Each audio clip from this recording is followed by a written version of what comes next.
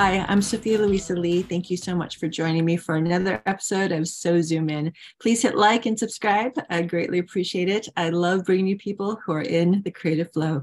Today, I'm bringing you Pamela Jaye Smith. She is an amazing writer, screenwriter, writer, director, producer, and she is a mythologist. So we will find out more about that. So thank you for joining us. Pamela, hi. Hello there. How nice to see you again. So nice to see you. Thank you so much for joining me. I appreciate it. Um, Oh, I'm very pleased and honored to be invited. Thank you. Such a joy to see you again. And thank you so much for being on my show. Well, thank you. I've been doing well. I'm very fortunate to have some really interesting projects and wonderful clients. So, working on a number of stories that are really addressing issues that a lot of people are facing these days, whether it's historical stories or contemporary or fantasy. So a lot of people that I get to work with are really working on bringing information and insights to other people and while they're telling good stories. So it's a lot of fun to work on those. And then I'm working on some of my own projects also that are very interesting and fulfilling. So doing well. Thank you. Well, it sounds like you've always been doing very fascinating projects.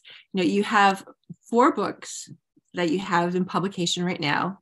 Did I get that right? 4, or do you have more? Actually, there are more, 4 of them through initially Michael Weesey Productions. Okay. They're a wonderful publishing company, and they do really great film business books. And then I have put out 3 others on my own with my own publishing company, and that's in the nonfiction. And then I have an anthology out so far of some fiction short stories and some more in the works. See, very exciting stuff. Now, one of the things that I have to say I absolutely adore about you is you're a Mythologist. That's it. That's it. Yes. I'm thinking you're all into mythology, and I think about, Zeus and all these different and all different cultures, actually, where there's always mythology for every different culture. But what got you started into studying or learning more about mythology? Well, I enjoyed telling about this. I first came across mythology in the 5th grade, and our teacher after lunch would have all of us come in and lay our little heads down on the desk. And so she could have some quiet time, but she would read to us out of the Iliad and the Odyssey. And during that entire year of my 5th grade, she read to us both books. And they're just, jammed, packed with all this wonderful storytelling and adventures and the gods and the heroes and the challenges. And I grew up in a small town in Texas, and I found a lot of the stories familiar, like rigged beauty contests and people cheating on each other and, revenge. And so I thought, oh, this is great. They keep a lot of good stories here in this mythology stuff. Those same type of stories are still happening on a grand scale too. Aren't they? Aren't they just? Oh, yeah. Oh, yeah. So pretty much everything that you've learned over the years, you incorporate into your writing about mythology. Would you agree with that? Or yes, into my own writing and into teaching. And I did study the classics at university. I took a degree in English and in Latin, so got exposed to even more of the classical stories. And then I always just had an interest in it and followed it up on my own. I was taking some courses at the Philosophical Research Society here in Los Angeles, and I studied with a teacher of the Ageless Wisdom, Georgia Lambert, and she's really fabulous. If anybody's interested in learning more about the Ageless Wisdom, the physics of metaphysics, the chakras, Theosophy, mystic Christianity, Rosicrucianism, Masonry, etc. She's got it all. Oh, wow. And so one of her assignments for us was, okay, now I want you to take what you've been learning in this class and put it into your business. And at the time I was producing and directing commercials and aerospace and military films. And thought, how the heck am I going to put any of this into that. It was pretty obvious after not much thought that it's all about creating characters, even in nonfiction and even in promotional films. You need to have a good storyline and you need to have good characters, and you can find all of those patterns in mythology. So then I put together my company Mythworks and started developing that up into something that other people could use in the way of mythic themes and archetypes and symbols. And it's just been a really, really interesting process over the years.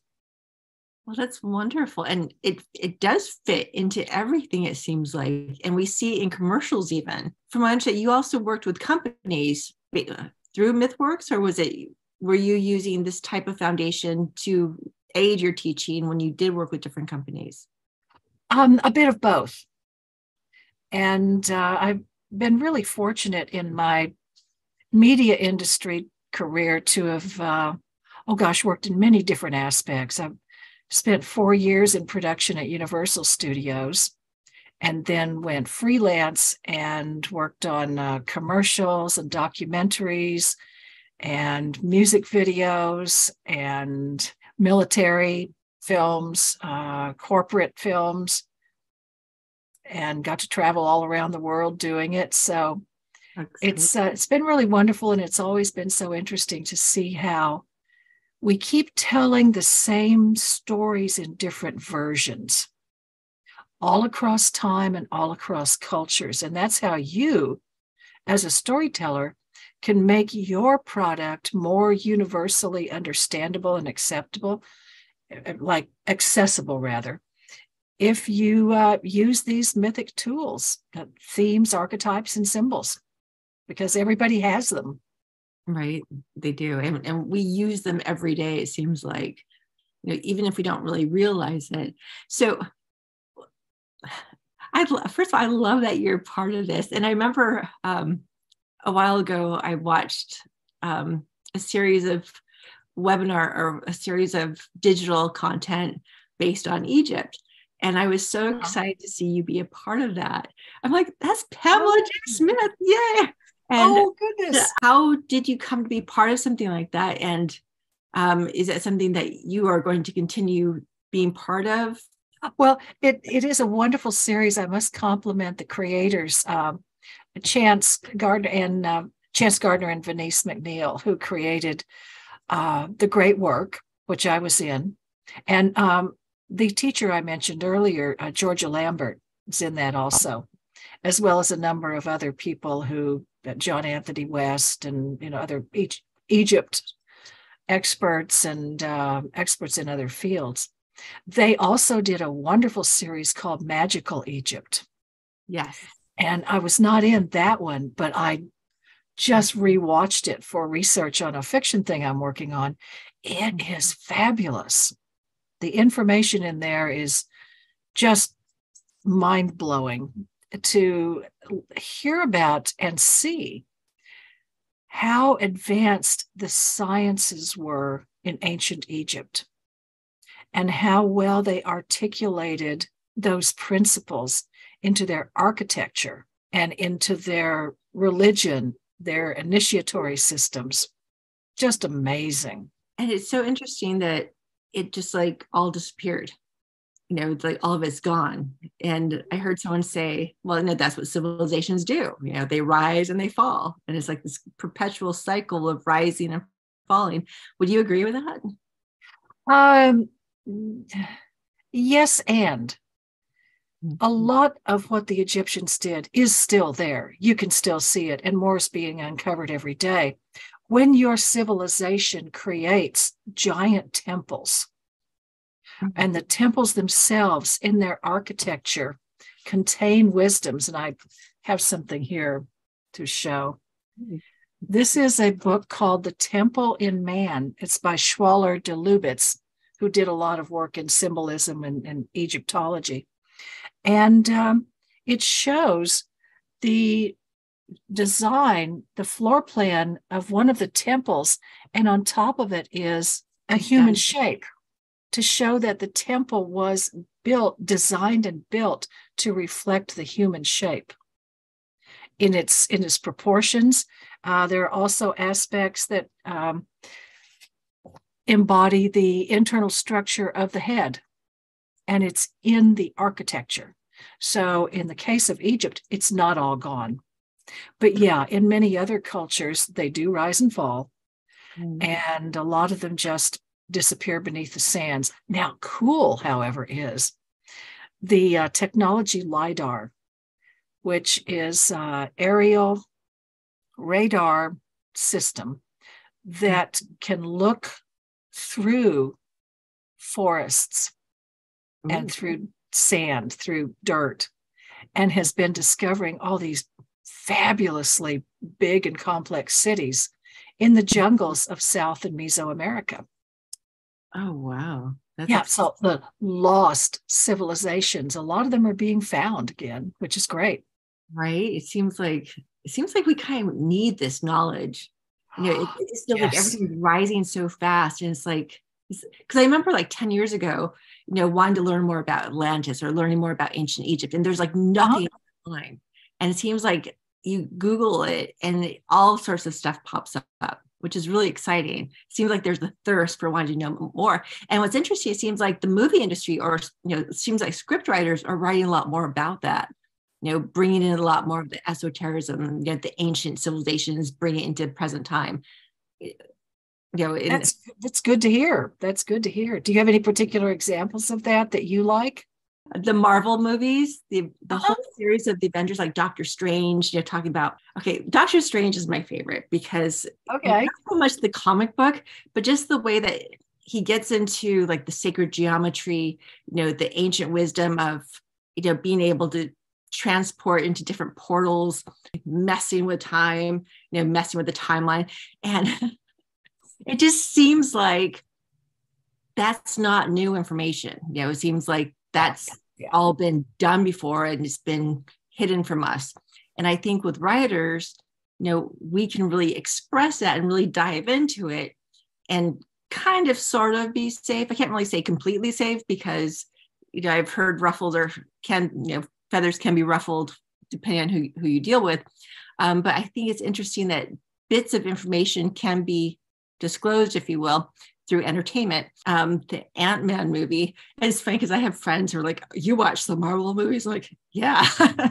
Because there's all this like disclosure. Because if you learn more about it, whether it's ancient Egypt or different awakening type material, you can see it in these movies. It's cleverly done. So, a kid won't get it. They'll think they're being entertained, but just the symbolism, the way they talk, and it's really fascinating. And it reminded me so much of mythology too, with the different archetypes and the different personalities of the different gods. And of course, Star Trek is another one, and even Star Wars. And, it's just interesting, the information that's out there that has always been hidden and it's slowly coming out. Yes.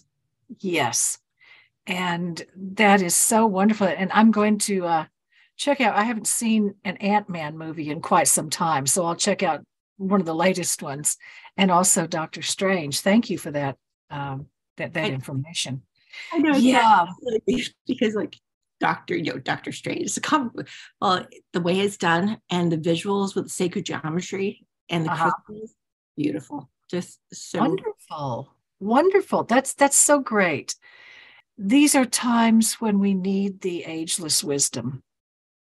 And however we can get it out, we being, media people, storytellers, teachers, anybody, we really need this. So it's great to hear that you're seeing it in a lot of places as well, in the popular mode. Well, you are working on so many things right now. What can you share some things that you're working on currently? One of my own projects, I am hoping to, and I think, hoping to get this out sometime soon. It's a series of linked stories, and it's about a group of souls who reincarnate together over different times and places. And their ultimate goal is supposedly to help everyone become enlightened and evolved. But sometimes not everybody's on track. And some go over to the dark side, and you never really know who's doing what. And so the first of the stories is coming out hopefully this month, and they're novella length.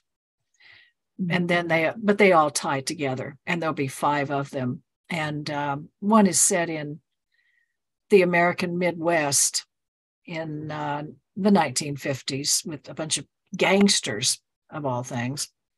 And one's in the future in Australia. One is in Vienna, Austria in the 1900s. And so it's been a lot of fun doing the research and trying to tie all the different pieces together. It's been a real challenge, but I've really been enjoying it, and I've been learning an awfully lot too. Well, that sounds very exciting. Sounds like you'd make a great series. I hope so. Yes, that would be nice.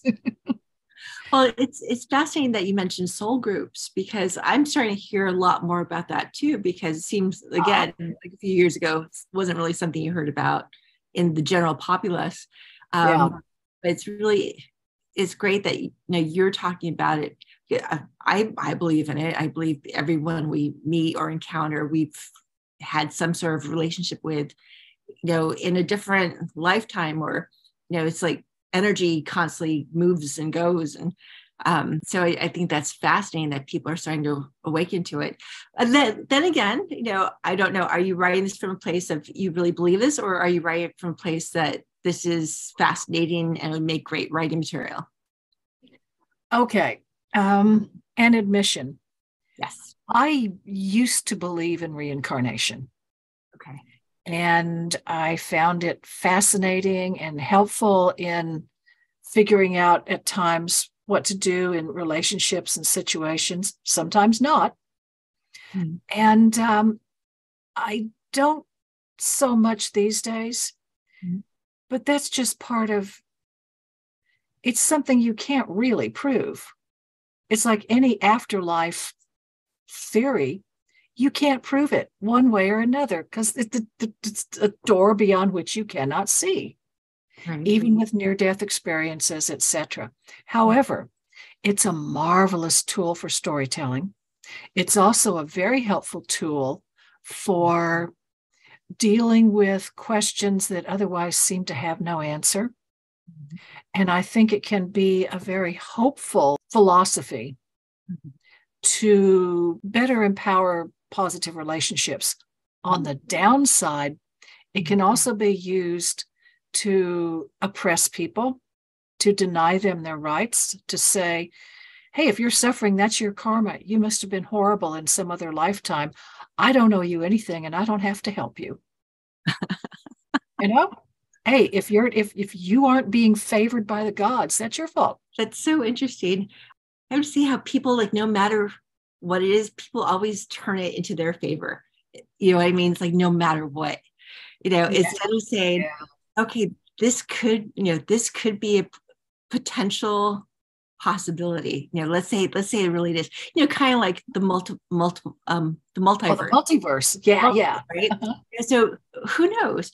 But whatever it is for you, that's your journey, that's your world. And it's like, okay, karma, whatever, cool. It's like, but there's always going to be that one person who wants to have you under his or her thumb, or the oppression, no matter what. And again, that makes for a great story. It's like, and it's funny because you see what's going on in life, and people can be in such denial about stuff, but yet turn around and watch a movie that's exactly what's happening in life. Like, oh, that's a great movie, without any clues. That's really happening. Yeah. It's amazing. It's amazing. I was having a very interesting discussion with another friend who is in the business, and we were talking sort of about something similar, and recalled the phrase, I think it's from the New Testament, but maybe it's from Proverbs in the Old Testament. There are none so blind as those who will not see, and there are none so deaf as those who will not hear. So often, like you were saying, people see, but they just don't want to. Right. And they hear a truth, but they don't want to deal with what it would mean if they actually took it to heart. So yeah, human nature. Right. It's fascinating, and how we go on this journey of hopefully expansion, and Yeah. gain wisdom, hopefully. But who knows? Who really knows? But Yeah.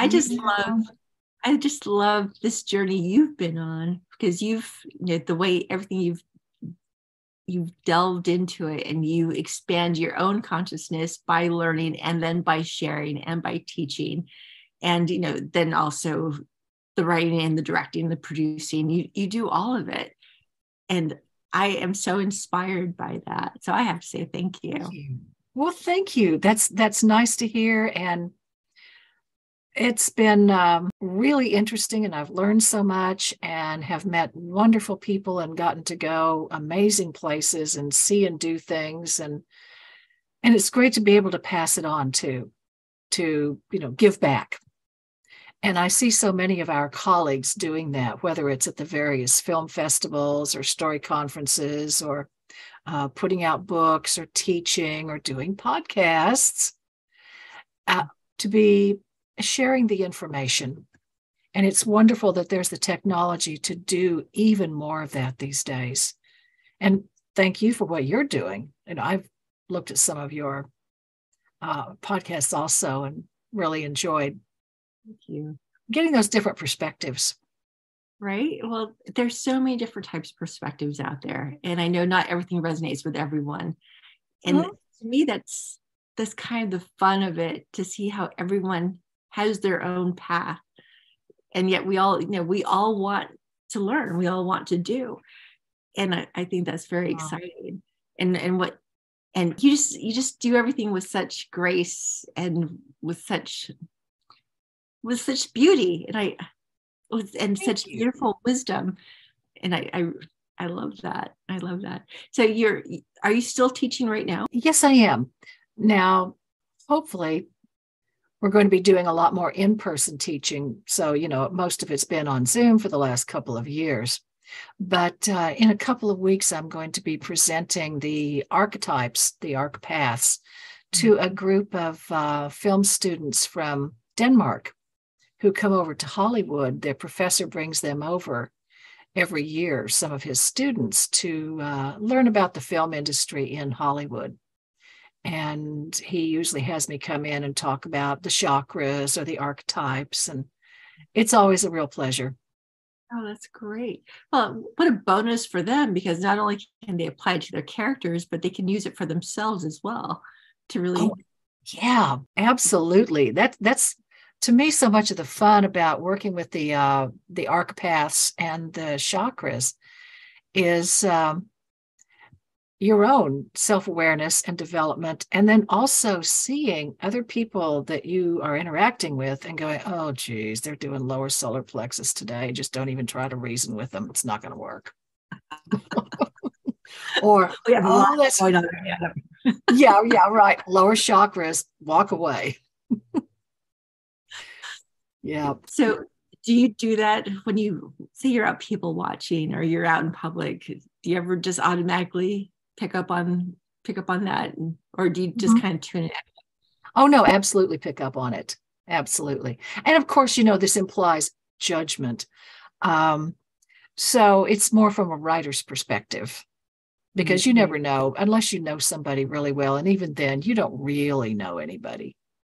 You know True. what's really going on inside of them, in their heart and their soul and their spirit. But it certainly makes for interesting observations. And that's just, I think, observing is a much more active word than judging, because it seems like, Yeah. yeah. And well, you're not really judging. I mean, even No, if you, no, not really. You're assessing. You're right. Yeah. yes, Observing and assessing. because as a creative, you constantly have to do that. Log it, for future writings, or seems like it's like we keep this database in our minds, like, oh, okay, I didn't remember that for, this is going to be good for something that hasn't popped into my head yet, but it'll come. Uh-huh. Yeah, it's also very good in your personal group dynamics, and particularly if you're in a leadership position, to quickly assess, let's say, which of the 5 archetypes a person might be operating on: warrior, magician, scientist, clergy, or lover, or where they are in the chakras. If they're really upset, then you know, okay, well, maybe you need to do something that's more uplifting for them. If there's somebody who's very much in their throat chakra, then you want to speak to them intellectually. And if someone is, let's say, more in the aspirational solar plexus, then you want to inspire them to participate in the project because think of all the good that it will do. So it helps to get a sense of where people are in order to better communicate with them. And that's actually something I was teaching in a military think tank some years ago. As a leadership skill that people can develop and utilize quite effectively. Is that something that can be picked up quite quickly, or does that sometimes take a while for people to fully grasp? It kind of depends on what kind of background they have already. If someone is new to esoterics, if they're new to metaphysics, it may take a while. So an interesting thing in metaphysics and reincarnation called recapitulation. And the theory is that you come into your particular lifetime here and now, but you've had all these others where you've developed these other skills, and you've already done the scientist arc path. You've already done the warrior, and this time you're the magician. But there may be a time in your life earlier on, perhaps, that you were interested in science, or you were interested in military history, or whatever, and you touch base with your past and you recapitulate it, sometimes in a couple of months, sometimes in a couple of years, and then you've got it, you've tapped into it again, and then you can go on and further develop your magician archepath.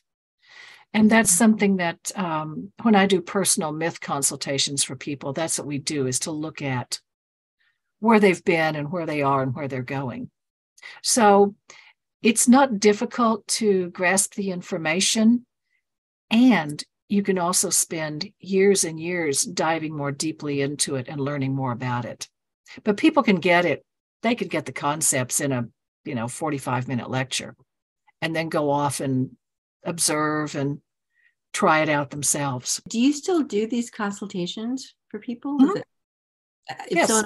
someone wanted to do that, how would they contact you? Or can people reach out to you and say, I'd like to try this? Oh, absolutely. They can go to my website, which is mythworks.net, mythworks.net, or PamelaJayeSmith.com. And they can read about the archepaths, and there's quite a bit there. And then they can be in touch. And for that, or for story consultations, or any of our, pitch assistance, we do offer a free 20-minute consult for people just to chat about what it is they're looking for and see if it's something we can help them with, or we might then send them to one of our other colleagues if it seems like it would be a better fit. When you say story consultations, what exactly do you mean by that? For a script or a novel or anything? Yeah, script, novel, anything. And I'm working with a client who's got a novel, another who's doing romantic comedy feature script, another who's doing a short film, and somebody else with a fantasy series. And those are just some of them. The neat thing about the mythic themes, archetypes, and symbols, they apply anywhere. So They really do. Yeah. And basically what I do is assess where the story is and what story it looks like the person is trying to tell, and then offer them these mythic tools to help them better align with the story that they apparently have been inspired, if you will, to write. Would you mind giving an example of a type of story, like say we'll take a horror movie, like say, do you really watch horror movies? You probably don't. Oh, I try to avoid them. I know. I know they're popular and they serve a purpose, absolutely, but I just don't want to go there. Okay, but you do have a book about how to write good, dark, scary characters. Yeah, I know. It's But if we can write stories that are more uplifting or more about the hero's journey, I really changed consciousness. And I think that's what you are doing with your writings, with your work. I think you're putting it out there. Thank you. I certainly hope to. And, once again, I didn't invent these things, but I'm really tickled to be able to present them in certain ways to people that they can then use in their own storytelling. And I think you're right. We've got to figure out a way to be more effective in creating more positive change more quickly these days, when it is that phase change between the age of Pisces going out and the age of Aquarius coming in. And anytime you have two diverse energies meeting, there's always going to be a lot of conflict. That's just physics. So figuring out how we can make it less uncomfortable and less deadly for more people, the better. Right. And yet we have, oh my gosh. And yet people are so quick to want to blow each other up, Yes. Okay. I'll admit to that. Okay. Driving in Los Angeles, I'll admit to that. I often wish I had a laser on my car, right? Not to really permanently hurt somebody, but just kind of, get them out of the way. Yeah. So, and saying, be polite. Don't cut people off. I think it's because people don't know how to tune into themselves. And I think that could go very well to chakras, because when you know your chakras and you are in alignment, and you clear your blockages, you're much more aware and conscious of what's around you.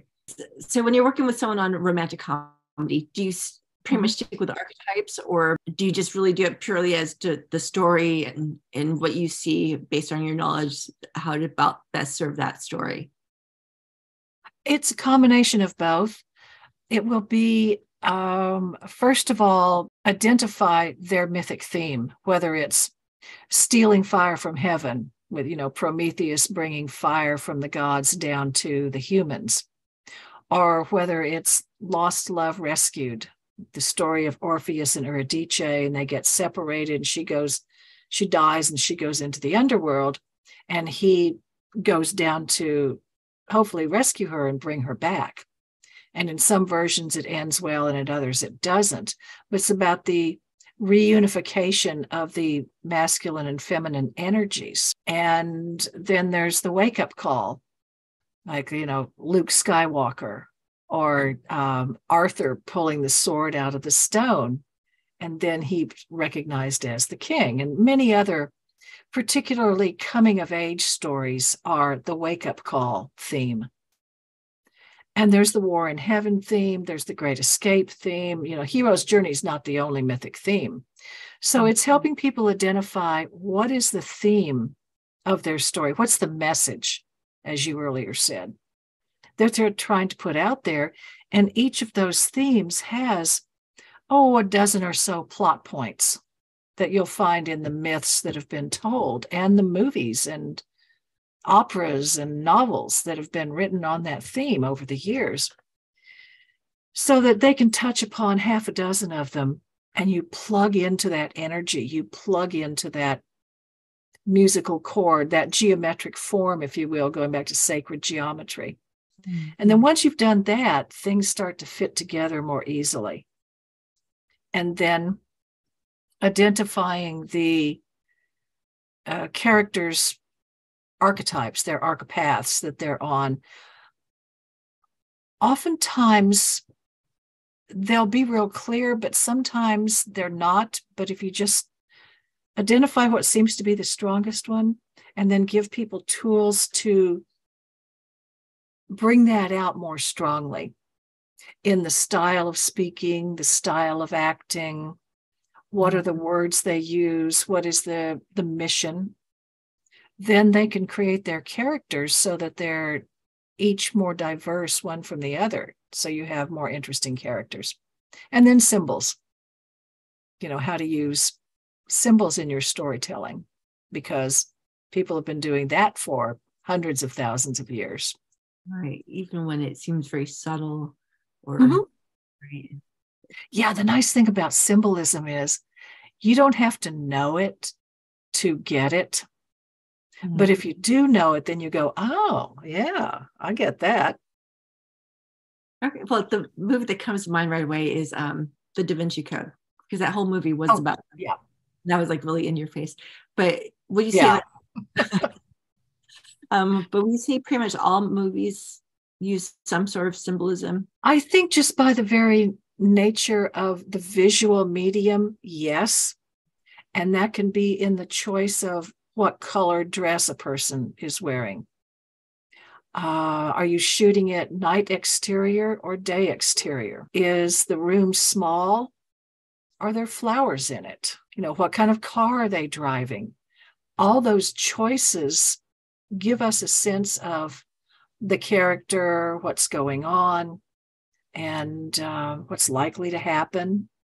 So, yeah, I think even if now, I think directors and production designers are pretty good at this, production designers in particular.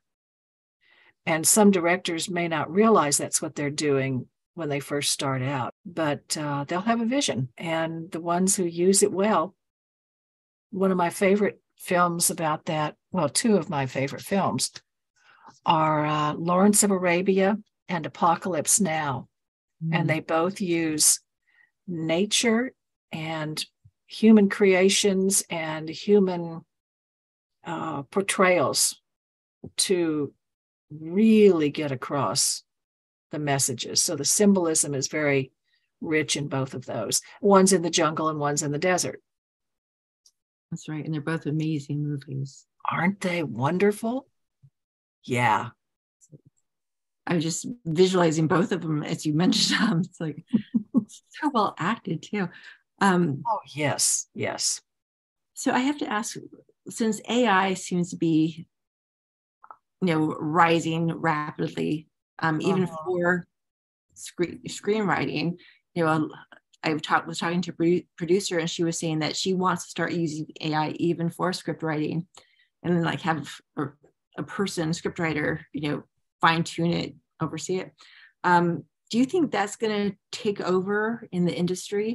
Obviously robots aren't going to go away. I mean, there's this desire to like, oh, I'm going to play God and create something. I probably shouldn't, but it sounds cool. We are Terminator in the making, Yeah. But it seems like so many people have this desire. It's like, oh, I can make a whole movie based on AI, starting from script all the way through. Do you think that will actually happen? I think some people will do it. I don't think it's going to be successful.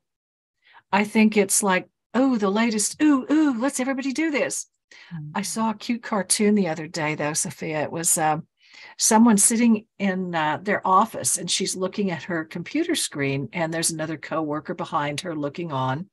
And on the computer screen, there's the unhappy face, right? The little smiley with the. And she says to her coworker, well, the AI just the art bot AI just became sentient.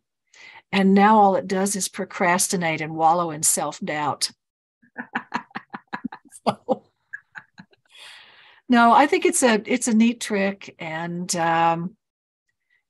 people can play with it, but I don't think you're ever going to get the same soul, if you will, the same heart.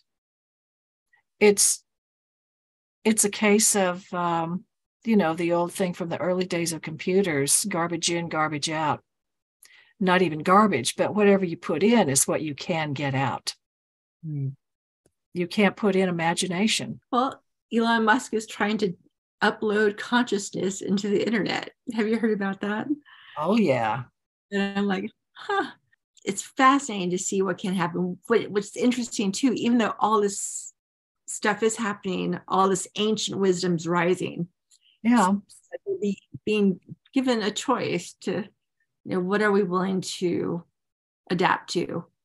What are we to, look at? And I think as a writer, we can write about it all and help people, have options or know they have options. And here's where I'll do one of my favorite quotes from Galaxy Quest. Don't you people ever watch the show? I mean, have you not seen what happens? You say Terminator. Did nobody watch Battlestar Galactica? The Cylons, okay? Exactly. And yeah, and we've been doing robots. In ancient Egypt, they had not quite AI, but they had sort of a robotics. In some of the big statues in the temples, the priest would crawl up inside of it with a megaphone type device, and the god would speak. Okay. And then you've got all the little models, the automatons, over the ages. And of course, the Frankenstein story, which is the same thing. You create something and you know what? Seemed like a good idea at the time, but oops. Yet people keep doing it. Yeah. Because I can, or because they don't want to know what history was, or they think it'll be different this time around, or it's hard to, well, you know what, I think it's part of that maybe lower solar plexus thing. I can make it work. I'm better than all those other people. I can solve this. I can make it work. Yeah. You might want to take a look at history. But people don't want to do that anymore. They don't want to look at history anymore. Even it's so interesting. It's like people seem to want to rewrite history. We're seeing that now in all kinds of movies. And I mean, there have been countries that rewrite textbooks because they don't want the next generation to know what really happened. So how do we as writers help that? I mean, can we help that? Or are we subject to what, the masses or the powers that be, they decide, no, that's not going to happen. How can we share what really was or is that even possible? You raise a really important, vital question for civilization and civilizations and cultures. I think what we may be seeing more of is independent publishing, more independent filmmaking. However, it still is going to have to be out in the portals that are controlled by some of the big oligarchs. And the nice thing about, well, you participated in the LA Web Fest a number of times, and the benefits of it were you didn't have to go through the studios to make your TV series, to do your creative work. You could just make it and people could see it. So that independent production of media, and I think of books and of teaching, is going to be one of the possible saves in the midst of all of this oppression. And we've certainly seen this before too, as you were talking about earlier, the rise and fall of civilizations. And when you've got the old establishment fighting for its life, the first thing it tries to do is to wipe out the intellectuals, burn the books, kill anybody who wears glasses. Oops, because that means they might be smart. Rather than maybe they just need glasses, But we've seen that again and again throughout history. And we need to fight it. And whether it's just keeping on putting out your independent podcast, not checked or overseen by anybody else, presumably. You get to do it because you're the producer, you're the distributor. Right. So if we can hang on to the channels of distribution with enough freedom of access and lack of censorship, then I think there's still a chance. And there's always been underground press, and there's always been underground meetings and underground teachings. When you were mentioning a couple of times about how the information is more accessible now, the reason it used to be inaccessible was because the people who were teaching it were being persecuted by the establishments.